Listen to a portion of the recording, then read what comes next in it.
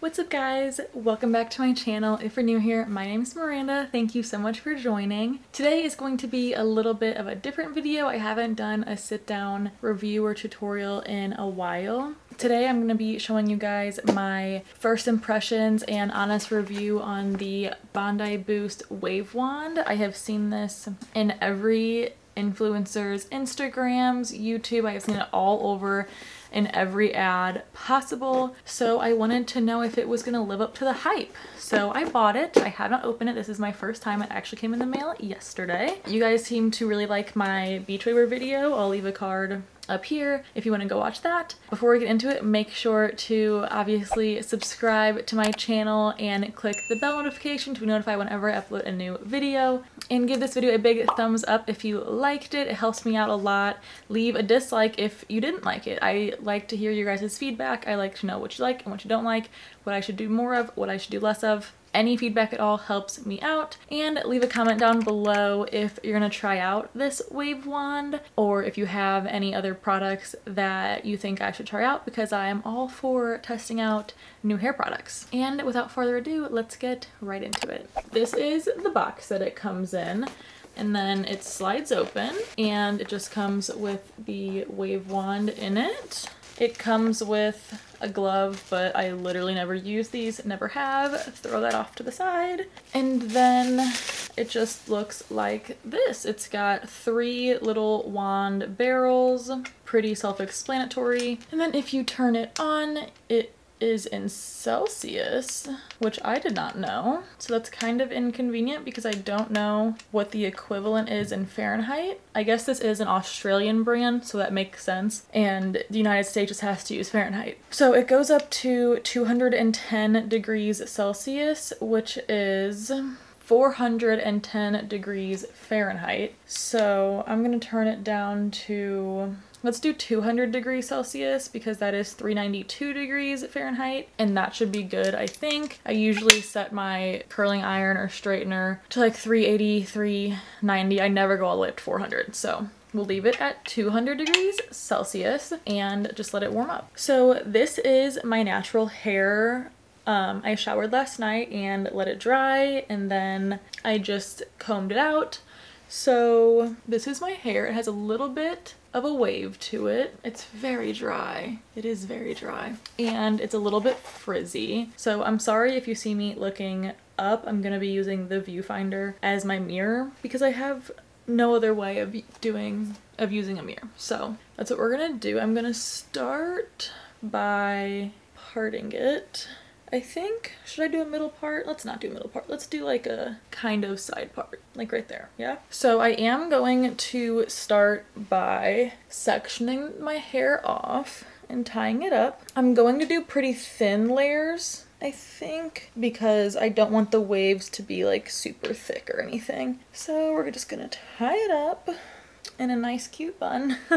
And yeah, that should be fine. And I'm gonna do pretty small sections so that the waves don't look so like uniform. I don't know if that makes any sense. I don't even know if this is how I'm supposed to do it, but we're gonna wing it. And it's already warmed up, so that was super quick. So I'm just going to take a piece of my hair about this big, I think. Yeah, it should be fine. And what you do is you clamp it onto your hair and hold it, and then you match up the first barrel to where the last barrel was, and then you're left with a wave like that. That's kind of cute. Look at that. Okay, so throw that in the back, and I'm just going to do that all around my hair. Let's try it again. It would probably be way easier if I could actually use a mirror, but it should be fine. We're gonna make it work. Look, that one looks a little wonky. But also, they're just waves. They don't have to be perfect at all. I kind of like it to look messier anyway. So I'm kind of holding it just in one spot for like 5 seconds maybe. So far, so good. My biggest fear when I film these videos and I'm using my viewfinder as a mirror is that I'm gonna clamp my ear because I can't see that great because the screen is so tiny. Okay, so That's this side. That looks cute-ish. Okay, I'm gonna do the other side off camera and see if I can do it a little bit better maybe. Be right back. Okay, so this side looks a little better. I think the trick is you have to alternate the ways that you use it. So one strand you'll go with this on the top, and then one strand you'll go with it on the bottom. And then just alternate kind of like you would while you curl your hair to get like that messy look. Because you can see how like these don't really blend together while these do. So I think I'm going to redo this side and alternate it, and then we'll go on with the rest of the hair. Okay, that looks a lot better, I think. So yeah, I mean, this is still a little messed up just because I had it one way already, but I think the trick is to alternate the ways that you're waving it.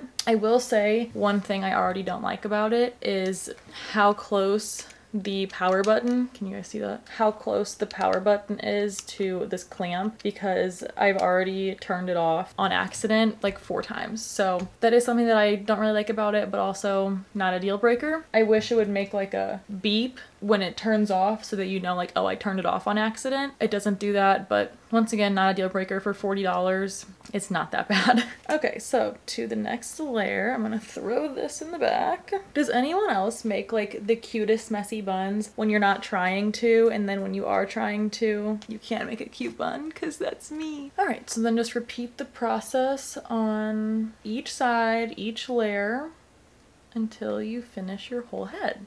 And I'll speed through this because it's probably gonna get boring.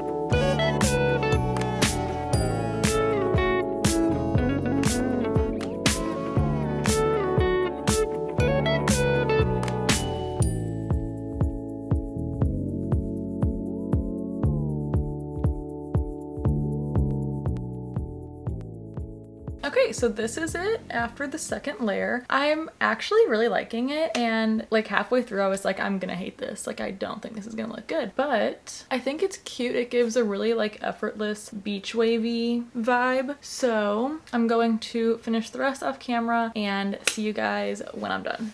Okay, so here's the final product. I think it turned out pretty cute, but I do have some thoughts. First, I've made up a list of pros and cons because that's how I weigh out all of my important life decisions. And also, I'm sorry if you can hear the construction. They're working in our basement. Anyway, some pros about it is only $40. So if you don't think that you're gonna reach for it that often, it's not like it's a huge investment. Like, I spent $120, $130 on my beach waver, and I rarely ever curl my hair anymore. When I do, I'm obsessed with it. It does make your hair look cute. Like, it does what it should do. It does make your hair wavy. It does give your hair this beachy, effortless, wavy look. And from what I'm noticing so far, the waves are staying pretty well. Obviously, I don't have any hairspray. I think it would look super, super cute if you sprayed in like some texture spray, teased up the roots a little bit. And I also think that you could make it look messy or more like put together. So I think it's a pretty versatile tool. And also, my last pro that I noticed in the last section of my hair, when I kept saying I would turn it off on accident, you can actually lock it. So it stays at the temperature and stays on until you unlock it. So that gets rid of that concern. The cons are it's pretty difficult to figure out how to use, but once you figure it out, I think it's worth it. And also, a big con that I have is that the handle of it right here that you actually hold on to, I noticed gets kind of hot when you're using it.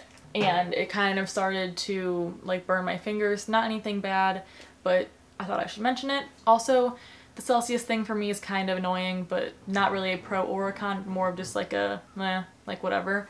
So those are my pros and cons. Do I think it's worth the $40? Absolutely. Do I think I'm gonna use it really often? No, but I think it could come in handy when I have this kind of look that I'm going for. I do have some tips and tricks for you guys if you are gonna buy it and if you are gonna use it.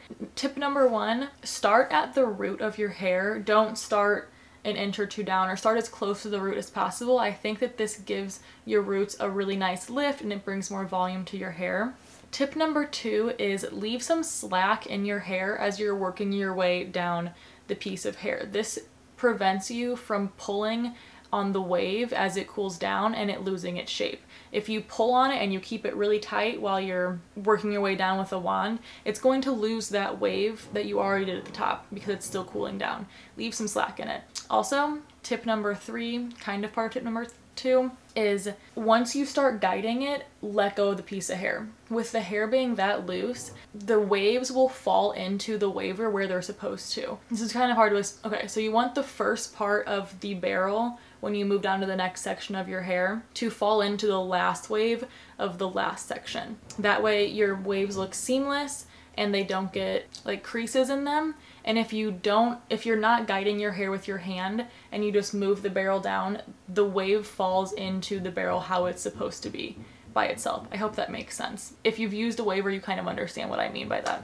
And 4th tip, I think it is, work in as small of sections as you can, because that'll give your hair more of the beachy, messy, undone kind of look if that's the look that you're going for. But yeah, so that's my first impression. I think you can make your hair look super cute with it, and for $40 it's totally worth it. I just think there's a little bit of a learning curve, and once you get over that, you're good to go. It's cool that I now have this tool at my house so that if I want to do a wavy kind of look, I absolutely can. But yeah, thank you guys so much for watching. Leave a comment down below if you think you're gonna try it out, or if you already have it and what your thoughts are on it. And I will see you guys in the next video. Thanks so much. Bye!